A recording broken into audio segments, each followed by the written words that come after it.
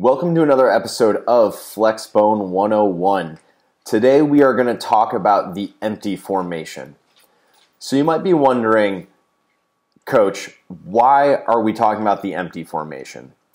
And so I was talking to my head coach the other day, and we were really talking about how an empty formation really puts a defense on its heels.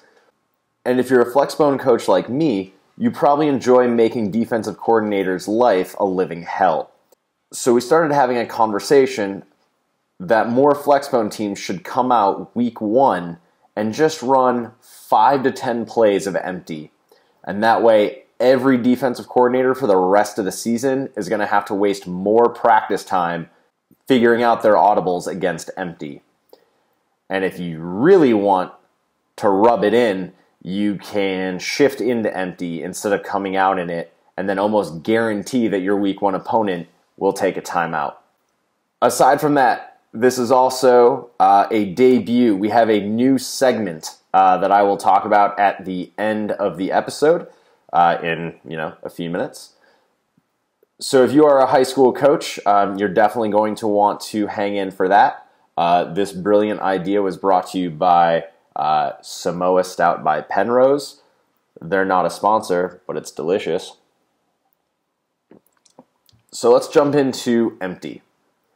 So an empty formation is really simple. It's just like your regular basic base formation, flex formation, whatever you want to call it. But we're going to trot that B-back out into a slot receiver position. So what this does is the defense is going to have to adjust to this, and there's also a few other ways that you can play with empty to get the mismatches you want to run the type of plays that you want to run. So, for example, this is basic empty. We can also run an over empty and put both X's or both wide receivers on the same side. This is especially great if a team is going to match and bring their cornerback over at the same time. So you've got a outside linebacker safety basically having to set the edge by himself. We can also run empty tight.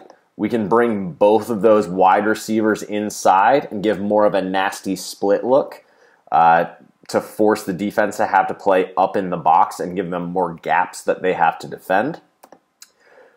My personal favorite is empty diamond, where we're going to bring both A-backs and the B-back onto the same side in a diamond formation. If the defense does not match that, throw an immediate pass to the B-back and take your 3 guys versus however many they have out there and hope for a big play. I guarantee you probably only get one shot at it. The first play I want to talk about is I marked it as rocket crack switch. Depending on your tags and your terminology and your rules, that may change, so don't get too mad at me for this. But the basic concept is that we're going to run rocket to the side where we have an extra guy.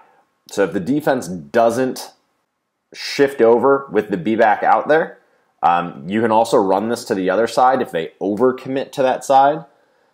But the idea is our play side tackle and our play side A-back are still going to continue to the outside. I like to switch this with the outside wide receiver. Let the receiver come in and for that safety. If the corner goes with him, it helps. Then the A-back can easily hook him if he doesn't maintain his outside responsibility. And everything else remains the exact same as rocket. If you want to freeze the backside, and I actually forgot to draw this up, you can make sure that the quarterback rolls out to the other side because it might freeze those backside backers for just enough time so that they can't make pursuit. Another play that we can run out of empty is the load option. Ideally, this is going to look just like triple for a lot of you. You'll notice I actually cheated the B-back up almost as a nasty split receiver here on the line. He's not going to go out for a pass, so it doesn't really matter.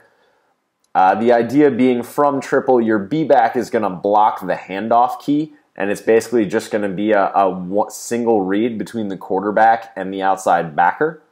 Your A-back is free to arc release to the outside.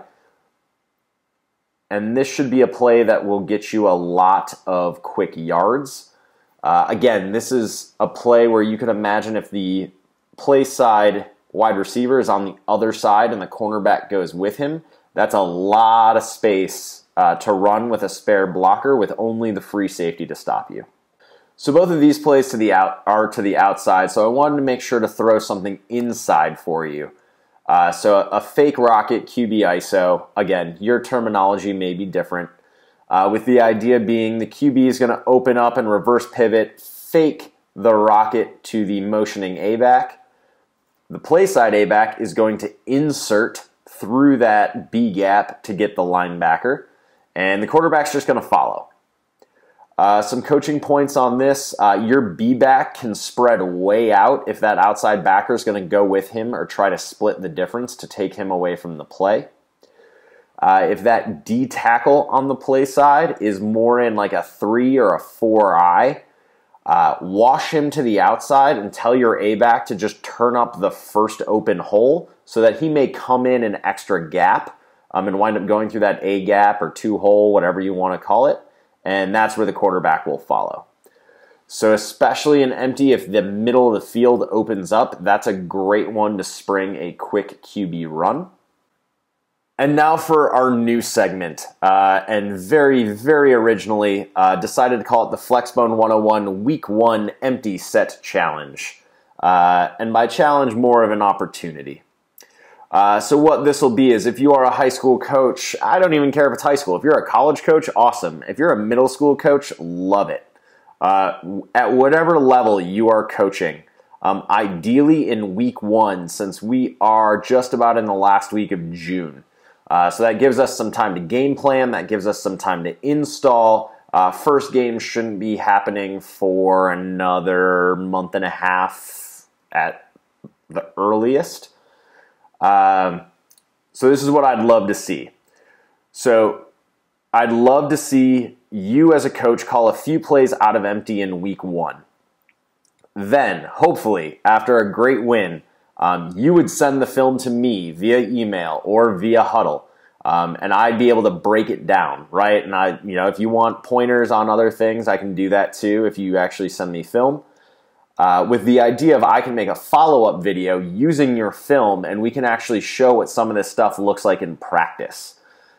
So many teams either don't have a check to empty or they only have one check to empty. You might find a ripple that you really like that you can exploit for an entire game and then force an entire season's worth of defensive coordinators to have to game plan against that when they already have to try to teach option responsibilities in like 4 days.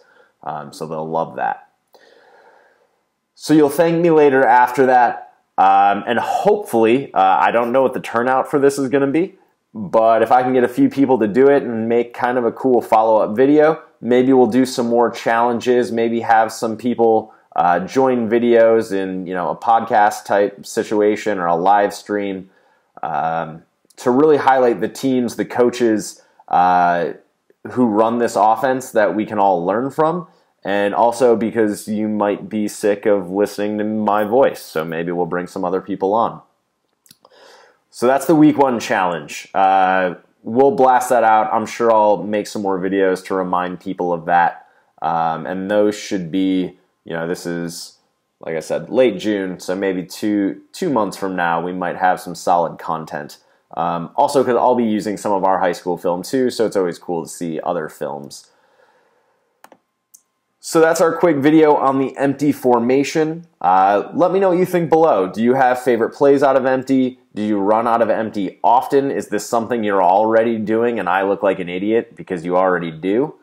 I'd also love to hear, I'm an offensive guy, so if you're a defensive coach watching this, I'd love to know what your defense against these plays would be. I'd love to know what your checks would be. I'd love to know what you're scared about. That's always the fun thing to do this with defensive coaches that I'm close with. I'll try not to reveal too many of their secrets, but definitely something I think is cool. So, email, comment, subscribe, whatever it is you do. Hope you have a great night and looking forward to hopefully some great empty sets in week 1.